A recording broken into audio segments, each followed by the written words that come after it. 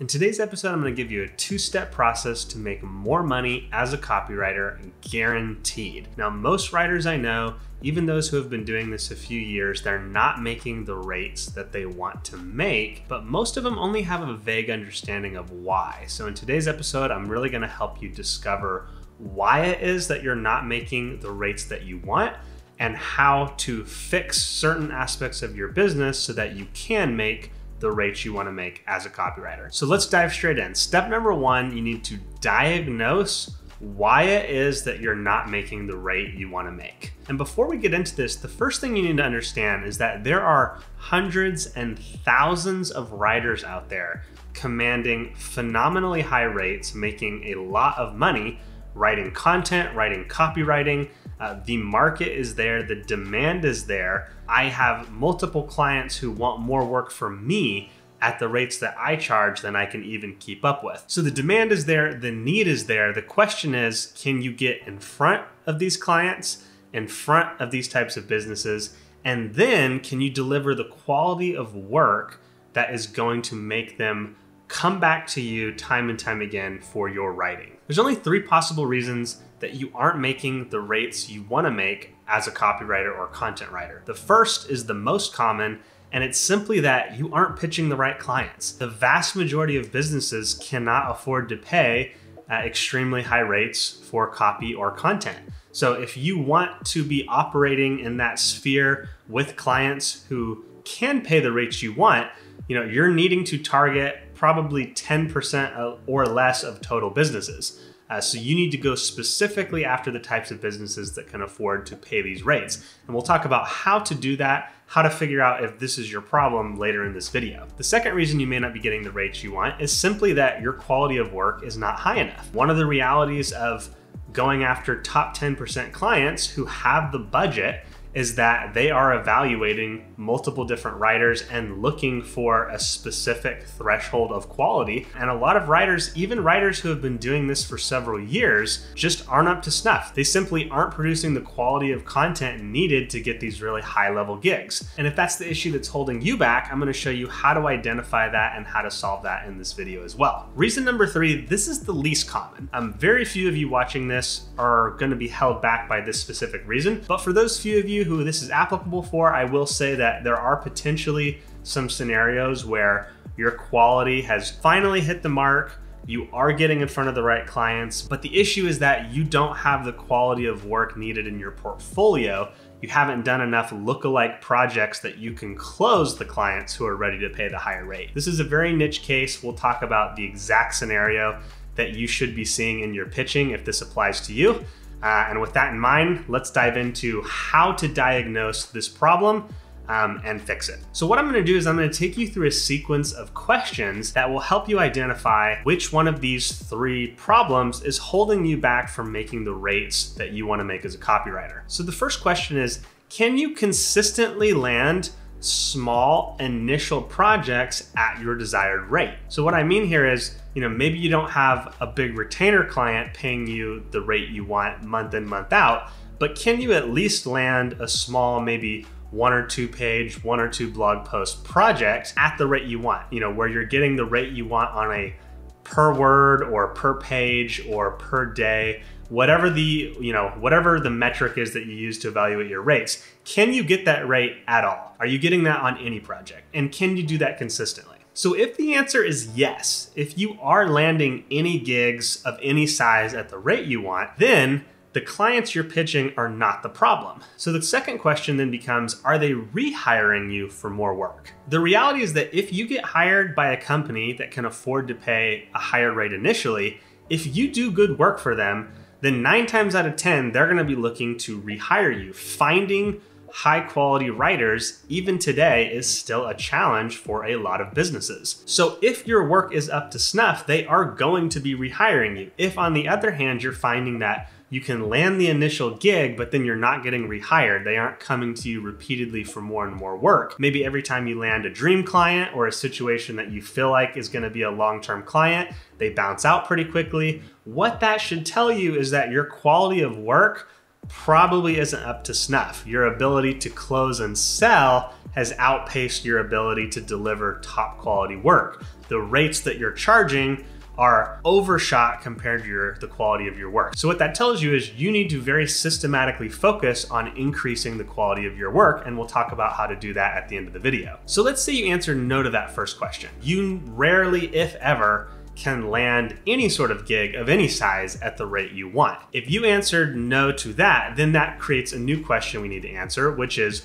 where are people falling off in your lead conversation? Are they falling off after you share a price, after you quote a price or a range to them? Or are they falling off after you send them samples? Now, if they leave after you share the price, and this is usually what people encounter, this is the more common issue, is that you'll be having a lead conversation, you pitch them the rate you want, and they just drop off, or they make some excuse and leave, whatever. You know, you can sort of tell that that's the point where the conversation degrades. If that's what you're experiencing, then you're just not pitching the right clients. The clients that you're talking to can't afford the rates you want, and that means you need to be pitching the types of clients who can afford that. So if that's what you've been seeing a lot in your lead conversations, you know, you're getting in front of people, the conversation seems to be going well, and then you bring up price and boom, they're gone. That means you need to be pitching different clients. That's what's holding you back, is you're not going after the businesses that can afford the rates you want. Now, on the flip side,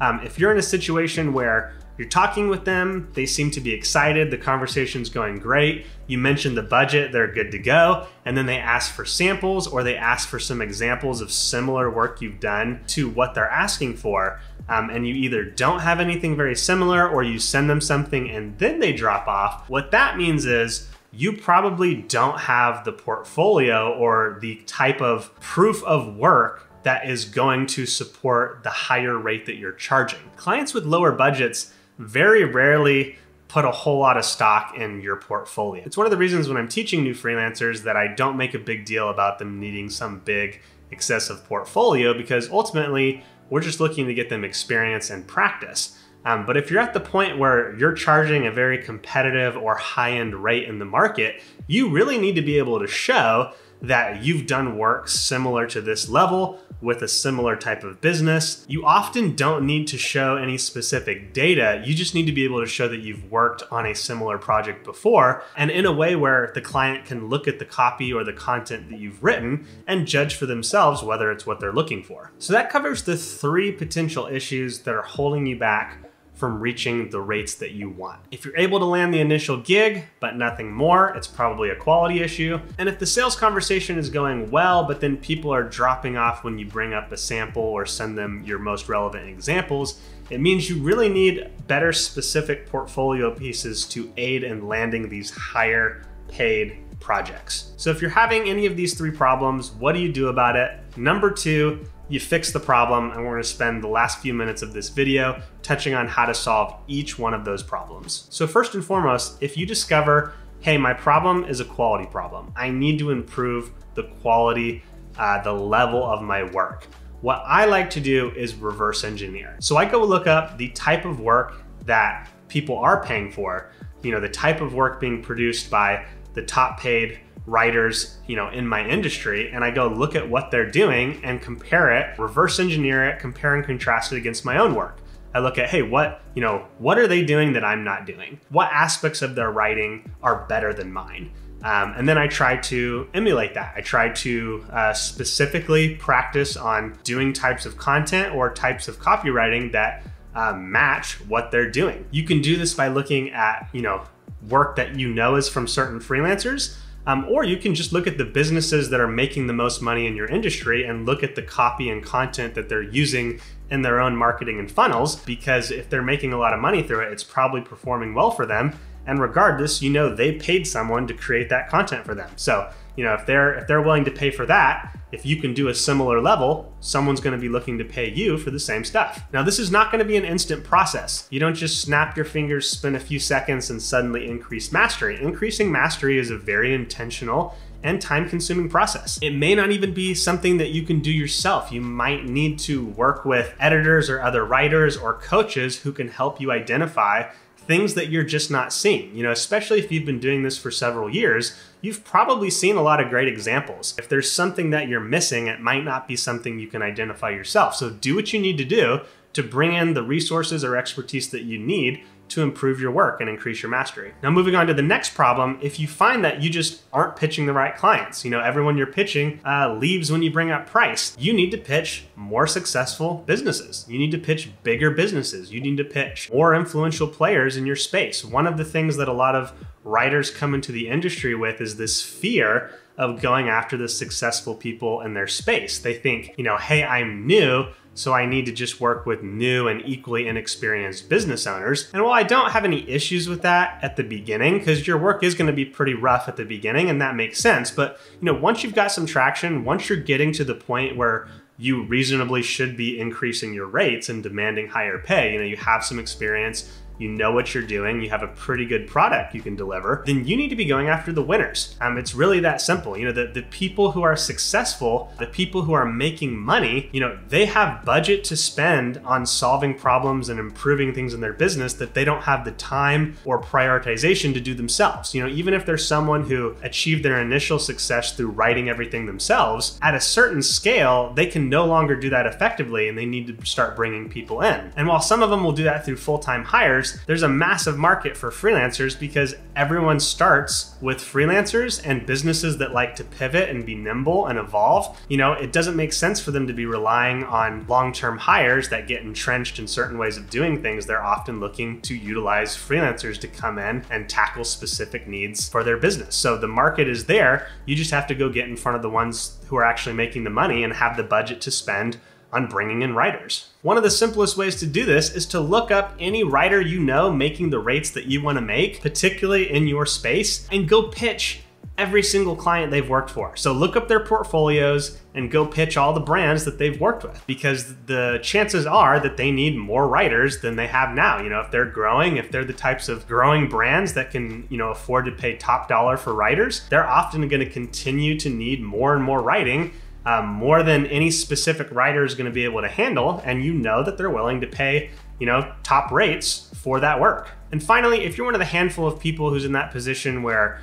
you know, your work has sort of just hit a new quality threshold, but you're struggling to close clients because you don't have, you know, you can't really show that quality in your portfolio yet, then what you need to do is just go find clients who are going to underpay you for a project or two, but will publish the work, will have the work available in a way that can be shared with other clients. Go do it for them at a discount, get the portfolio piece, and then use that to close people at the rate you want. You know, it's really pretty simple. You need the portfolio piece, you need that lookalike. So if you need to take a bit less money up front to go get that piece so you can close the rates you really want, do it. You know, it's a one-time thing. So I hope that was helpful. Those are the only 3 reasons that you aren't making the money you want to make as a copywriter. So if you are looking to make more as a copywriter moving forward, then you either need to be, you know, pitching clients who have a bigger budget, increasing the quality of your work, or just finding, you know, 1 or 2 really good portfolio pieces to demonstrate the quality of work that you already bring to the table. Hope that was helpful, and I'll catch you in the next episode.